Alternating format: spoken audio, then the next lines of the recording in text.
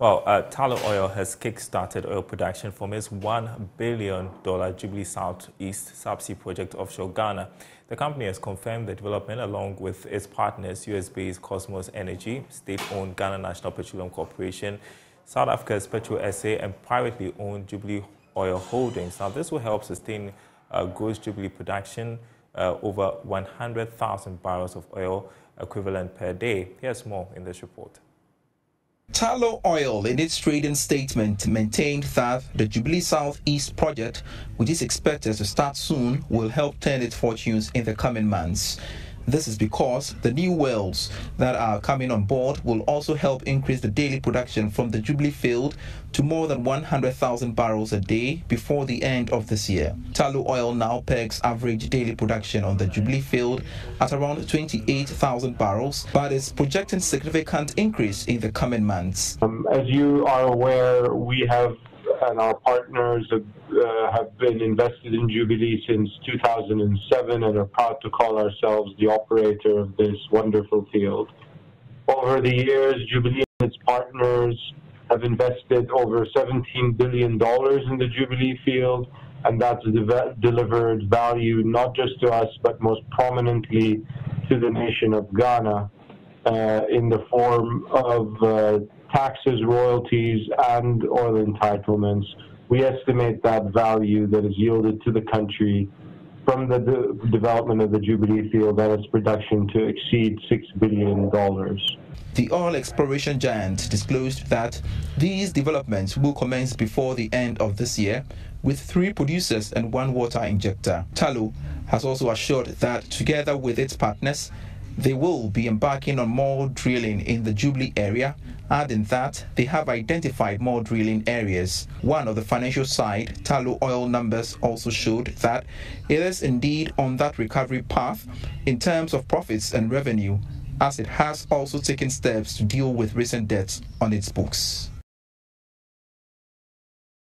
Well, we've got a reaction from energy strategist and CEO of Eureka, an energy consultancy firm, Dr. Yusuf Suleimana, who describes this development as a win-win for both Ghana and Tullow Oil. Tullow assets in Ghana has been their cash cow, and they haven't shied away from that. If you look at the kind of investment that they are putting into Ghana fields, and that's a very good thing for the nation Ghana. I mean, in the era where we have capital discipline seen in the oil and gas industry, and a player is too ready to, inject some substantial amount, say $1 billion within a decade, into your fields. I think that's crucial and that's commendable. But that's a win-win situation. Of course, like I mentioned, Ghana assets has been Tullow's cash cow. If you look at the other asset that Tullow holds in other jurisdictions, Ghana has been their lead asset, and so it's only normal and crucial that they are deliberate in whatever investment that they are doing in Ghana.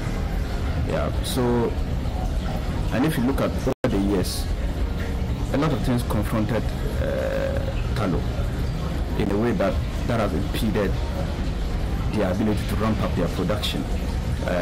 What comes to mind? It's the gas handling issues, if you quite remember. And in the upstream business, if you're unable to handle the gas, it impacts your ability to churn out more oil, especially if you have the reservoir that is associated, that let's say gas and oil mixed together. And I think most of our fields that Tullow handles, some of them are associated. And so that impacted them so much. So if they are to shut down, and the plan is to improve the gas recovering capability to minimize flaring, I think that's the way to go. And also the fact that, they plan to maintain the production plateau of about 100,000 in gross production within the period. That's also very commendable. And I think it's only good that, we have such a partner to partner with Ghana to champion our production portfolio.